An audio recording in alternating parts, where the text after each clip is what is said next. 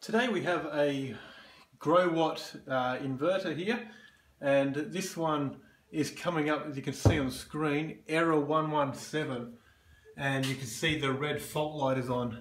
Now if your inverter is coming up with error 117, then the system is not operational, so you want to do something about it to try and get it operational as quickly as possible. Now error 117 with Growatt means that there's the relay failure. There's a relay which has failed inside the inverter, so that's why it's coming with the fault light. If the relay's failed, it's not able to pull in the power that it needs to, so we've got a major issue here. Now one thing I always recommend trying to do if you do have an issue like this is trying to reboot the system, and with that you always want to make sure you follow the shutdown procedure. Now it's always a turn off the solar supply main switch first or the inverter AC isolator. The solar supply main switch is located in your switchboard. The inverter AC isolator may be located beside your inverter, and here it is in this case, so we'll turn that one off. And then we turn off the PV array DC isolator located at the inverter. So that's just over here.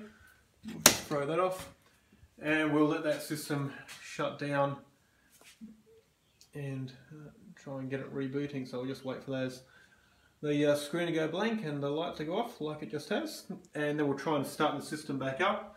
So with the shutdown procedure, it's very important that you follow the correct procedure. The startup procedure doesn't matter too much at all, so we just need to turn everything back on. So we turn on the inverter AC isolator and we'll turn back on the PV array DC isolator,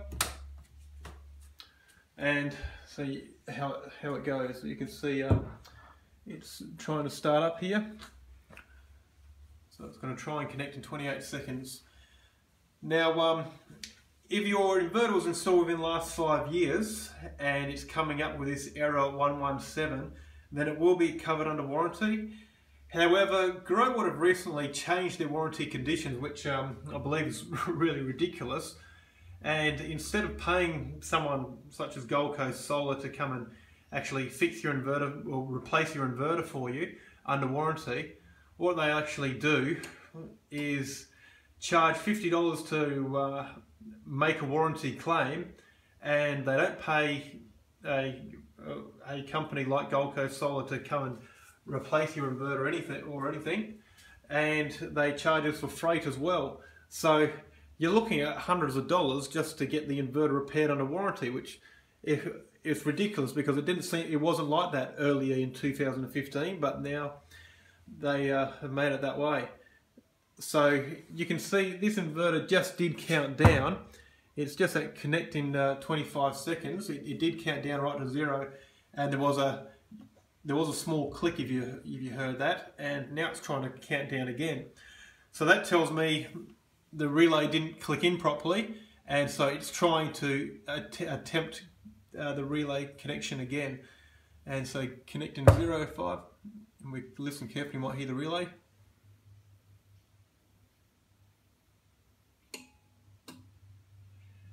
So you heard that relay trying to click in there, and it hasn't worked though, and so it's trying to count down again. Now if it does this, I think it's about 5 times or so, and the relay doesn't come in, then the red fault light's going to come on and it's going to come up with the error 117. So we can tell here that this is a problem with the relay, which rebooting the system hasn't fixed at all. So it is going to need to be either replaced under warranty, if you are willing to deal with the warranty terms, or if it's outside of warranty or you don't want to deal with Growatt's ridiculous warranty terms, the best thing to do would be replace the inverter with a good quality replacement unit with a full warranty, which does actually cover any issues like this.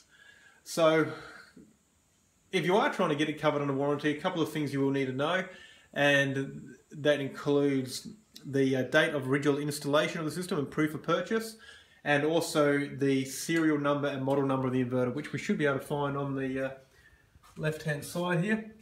There we go. So this is a Growatt inverter. The model name is a SunGold 1500, and the serial number, which is this one down here.